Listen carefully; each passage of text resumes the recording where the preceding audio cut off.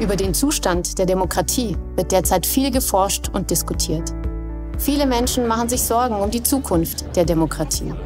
Denn sie wird angegriffen, von außen und auch von innen. Gleichzeitig gibt es viele Menschen, die sich von der Demokratie nicht ausreichend repräsentiert fühlen und das Gefühl haben, dass ihre Anliegen in der Politik nicht genügend Gehör finden.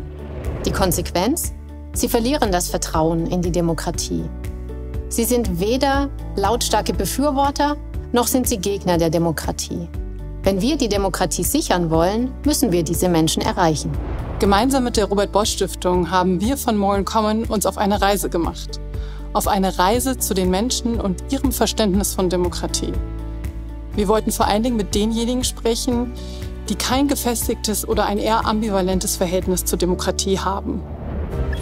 Doch wie lässt sich das Verhältnis zwischen ihnen und der Demokratie wieder stärken?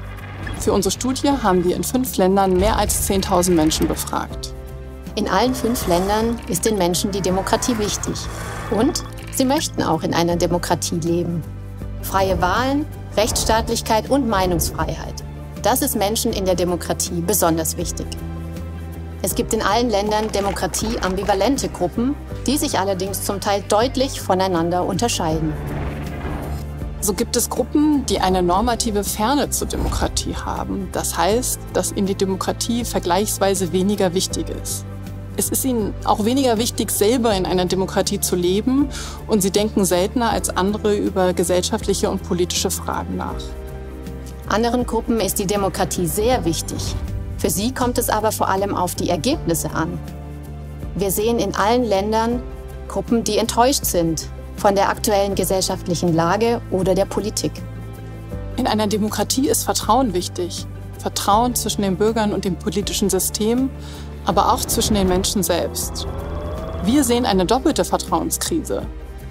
Viele Menschen haben das Gefühl, dass der gesellschaftliche Ton rauer wird und glauben, man könne nicht mehr alles sagen, was man denkt. Viele Menschen vertrauen den öffentlich-rechtlichen Medien auch nicht mehr so stark und suchen sich eigene Informationsquellen. Unsere Studie zeigt viele konkrete Ansatzpunkte, wie die Demokratie gestärkt werden kann.